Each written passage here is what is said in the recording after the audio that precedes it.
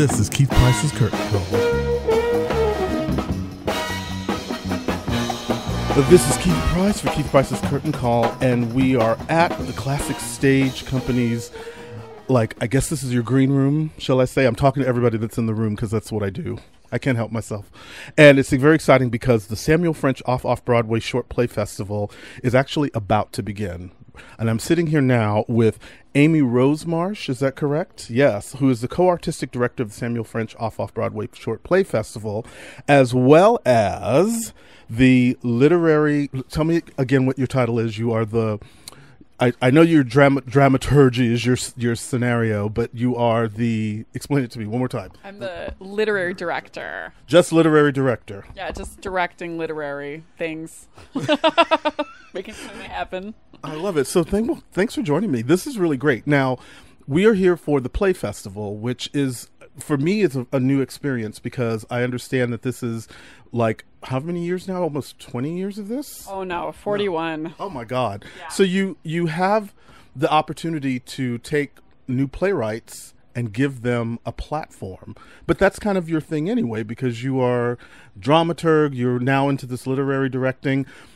How does this help you enjoy theater more? Yeah, it's cool. It's like the one time of year we as a company get to do real-time submissions evaluation, which sounds so boring, but when you're in a publisher's office, you're at a desk reading scripts, and then you kind of have to imagine them on stage. And this festival, the cool thing about it is, we spend a lot of time reading. We have 1,500 submissions for this festival. It's crazy. Everything's under 30 minutes. And then the playwrights, once they hear that they're in, there's 30 plays that go up. They have to figure out how to get them here and make them happen. So it's always a bit of an adventure in that. But then we get to actually relax and see them. And we invite people from the industry to judge the plays. Right. So here's the question then. What is your criteria then for these particular things besides them being just under 30 minutes? What do you look for in these pieces? It's everything. So, I think it's interesting because you'll see some of the plays tonight, but, some of them are comedies, some of them are dramas, some of them are completely absurdist. Mm-hmm. We've had plays we have musicals in this festival occasionally. We have kind of one-person performance pieces. This year we have our first puppet show that I can remember. It has human actors in it too, but it's also a lot of puppets. Very Avenue Q. Yes, yeah. I think it's going to be a fun one, and it's a comedy. So there's always a range of stuff. I think it's really about whatever the playwright sets out to do.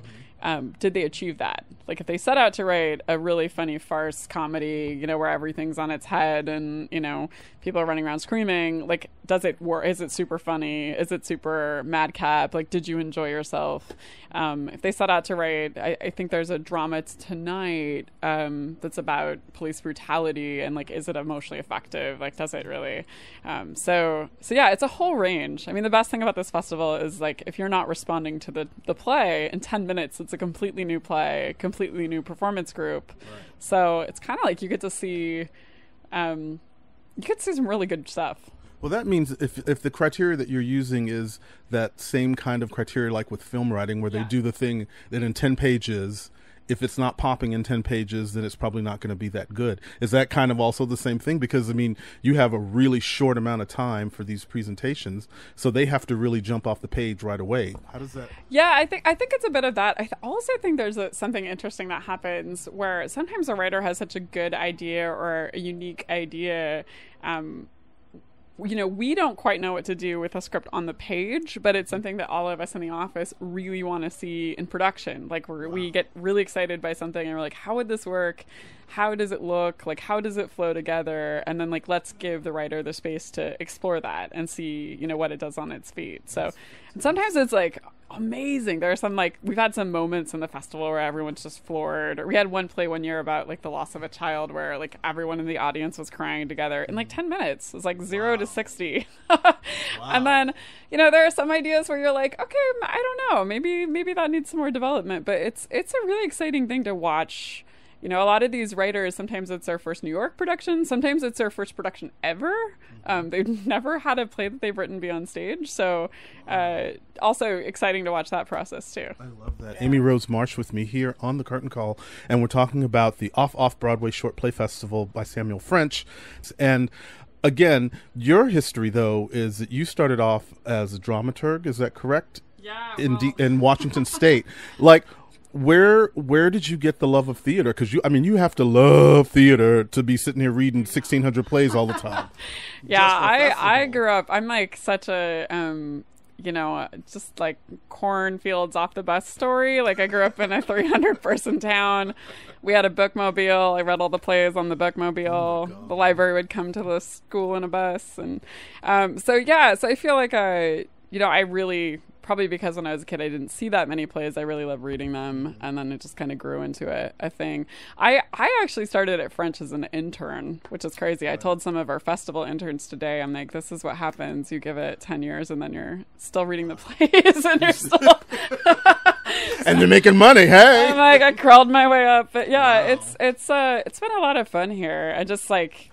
French is I don't want this to sound cheesy, but it's such a good company because, they really believe in the writers that we publish and the writers that we handle. So it's been cool. It's like we license plays all days to companies, and yet, we don't.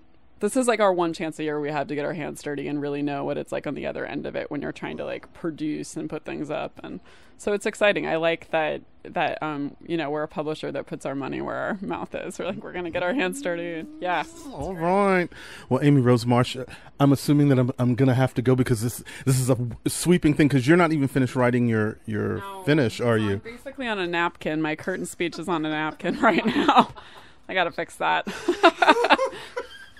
I have to say one thing, though, that I think how exciting for you, as you said, your story of getting basically off the bus to big New York City to come here and find a place, which I think for me is really wonderful to hear. And it's for anybody else that's listening, this is a very good story. Like you said, you tell your interns, it's like, for anybody that's listening that wants to have a career working in theater, there's so many different avenues. And here you are as a living example of one of the avenues that even I never thought about. Like, wow. I don't know that I knew that when I was, back in the, Pacific Northwest, I didn't know that it was like an option.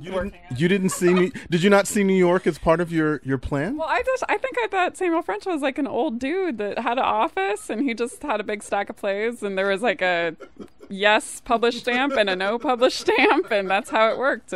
But that's not true at all. And it's funny to get here and realize, there's a lot of people with big hearts and who are just huge theater fans, obsessed with theater, that are like living out their dreams. That's great. That's the best part. Yeah. Wow. Well, thank you so much, Amy Rose Marsh, for joining me here on the Curtain Call. She's got to finish her curtain speech.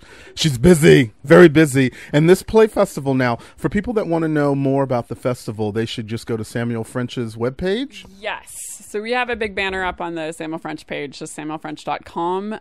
You can also go to oob.samuelfrench.com to get directly to the festival. Mm-hmm. Also, not to sound too cheesy again, but we have a big Facebook presence, big Twitter presence, big Instagram presence. So find us there. Yeah. And there's some very, very entertaining photos of the playwrights here in their plays. And you can follow the results of the festival because of these plays, some will move on to finals, 6 get chosen for publication, licensing. You can follow the results. It's like the Olympics, basically. Fabulous. They're going to be on Twitter. They're gonna, just like the Olympics. And again, with this particular thing, there's also information for people who are actually listening, who are writing plays wherever they are in the cornfields of Washington. Are there even cornfields there? I was going to say the Coffee Mountain building. No, but for those people that are there, this is an opportunity for them to even look for a place to submit their work if they have work that they want to put out there, right? Yeah, there is no, there's no prereqs for this. And we take you'll talk to a writer in a second who has, accolades and we really don't look at people's resumes before we select the plays. So some people, this really is a first play. This really is a first excursion. So yes, even if you've written that play, you're like, I don't know what to do with it. I do not know how to get it to Samuel French. This is like, send it to us. Wow. We love these. That's the best. Yeah. Thank you, Amy. God, this is so great. So again, Amy Rose Marsh of Samuel French, the literary Director. I was going to say literary agent. No, she's a literary director. Go to samuelfrench.com for all the information about it, and oob.samuelfrench.com for more information about the festival and how, wherever you are, if you want to submit something, this is your chance. This is your moment. This is who you can get your Noel Coward on. Isn't that great? I love it. I love it. Thank you so much. Yeah, thank you. Great. All right, and we'll be back.